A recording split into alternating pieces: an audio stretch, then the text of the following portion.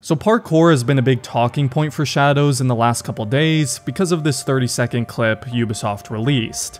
I initially wasn't going to talk about it because it's only 30 seconds, and I figured I'd wait for something more substantial before sharing my thoughts, but I've been wanting to make a video regardless of kind of expressing my concerns about parkour in Shadows, so I might as well talk about this clip as well, as it directly feeds that point. My initial reaction from seeing this was I thought it looked janky, and a lot of the physics on the flips looked really slow and floaty. I know people are pretty mixed on all the flips Naoe is doing. When I first saw that Naoe would do flips in parkour, I initially liked the idea. It makes sense for this light and agile shinobi, and it brings a bit of flair and personality to this character's movement that we haven't seen before. But the flips in this clip and some of the other snippets we've seen look like they still need some polishing. Like these flips are defying gravity a little with how long Naoe hangs in the air for. Another thing is, in this clip in particular, they seem very excessive. And so I'm curious how often these flips are going to trigger, because it happens almost every time she does a jump. Is there going to be a specific input we can do to trigger the flip, or is it going to happen on specific jumps? Is it going to happen randomly? Because if they're happening this often, I can see that getting pretty annoying.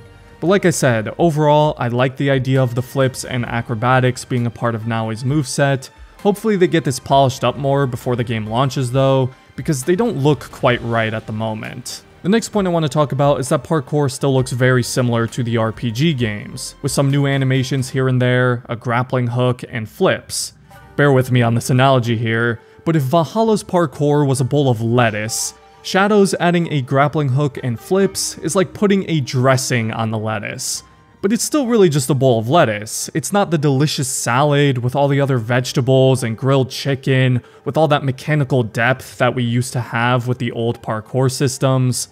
Man, I'm hungry. I was never expecting this to be the game where parkour returns to its former glory, although, you ask me, it's still a little ridiculous that we can't get parkour even close to the same level as the original of the game series from 17 years ago, but I suppose that's a bigger talking point for another video.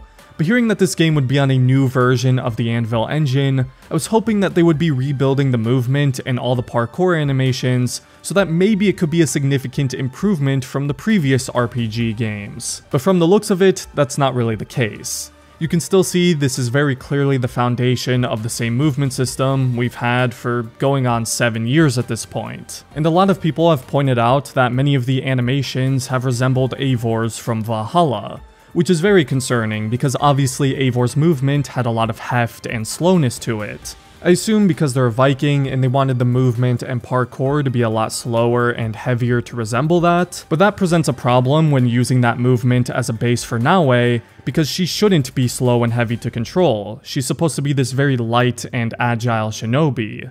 There are moments of what we've seen where she looks fast, but as people have pointed out, her jumps and the little stumbles we see in her parkour are from Eivor. They're not even using the modified movement Ubisoft Bordeaux created for Basm, where he moves and recovers from stumbles a lot quicker. Which is weird. You would think for a character like Naoe, you should use Basm's movement as a base as opposed to Eivor, but Shadows was actually in development before Mirage even started development, so that's probably why it's building on Valhalla's movement more so than Mirage. And of course, another likely consequence of that is that there's a good chance Shadows won't carry on the eject height update from Mirage that allowed you to gain height on side and back ejects, making them far more viable. Which, if that's the case, kinda sucks. Obviously, Mirage's parkour is still not close to the ideal version of what many would want from this series, in both mechanical depth and fluidity, but there were some good improvements from that system, and to not at least carry those on in Shadows seems like a mistake. As for the grappling hook, I don't have much of a problem with it. I think the physics-based swinging will be pretty fun, and can allow for a certain level of creativity and stealth.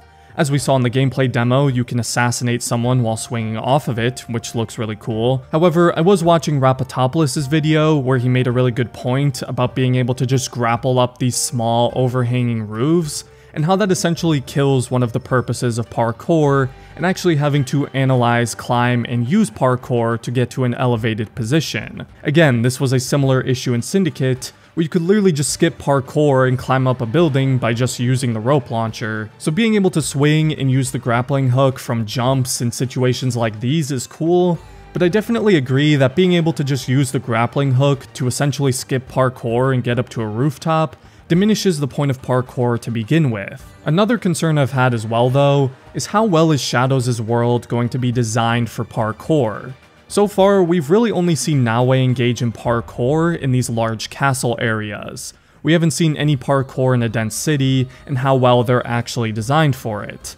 The thing is, this is obviously a big RPG like Origins, Odyssey, and Valhalla, and so like in those games with the big open worlds, there's going to be more open and empty spaces where parkour is not usable and the main mode of traversal will be on horseback. Hopefully the occasional dense city will have good parkour design, but that remains to be seen as they've only showcased parkour in these castle areas so far.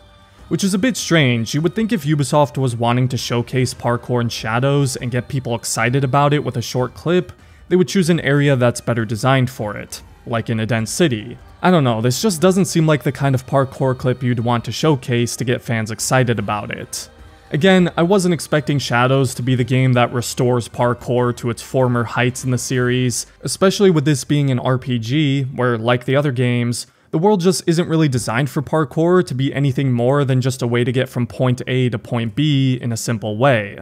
But even with that expectation, I think AC fans are still allowed to be upset that here we are in 2024 and still have worse parkour than we did from 15 plus years ago. Like, when does parkour become important enough to Ubisoft to finally be a main focus again? One day, I hope we get the AC game that has the mechanical depth and fluidity of the classic system, and the level of animations, expression, and flair from Unity, but from what we've seen from Shadows, it's clear it's not going to be that game. Some people may not care, after all it's an RPG, and the other RPG games didn't have much focus on parkour either, so to some people it may not be a big deal. Even though I am a champion of the old AC games, I still try to keep an open mind and do my best to enjoy the RPGs, so I absolutely plan on giving Shadows a fair shake and getting as much out of it as I can. But to those who have grown incredibly frustrated at the constant regression of parkour in this series, I can certainly share in that sentiment as well. Let me know what you guys think though, and as always, if you enjoyed it, I'd appreciate it if you left a like, and consider subscribing if you're new. We're likely going to be getting a lot more Shadows gameplay soon, so thank you for watching everybody, and have a great rest of your day, Assassins.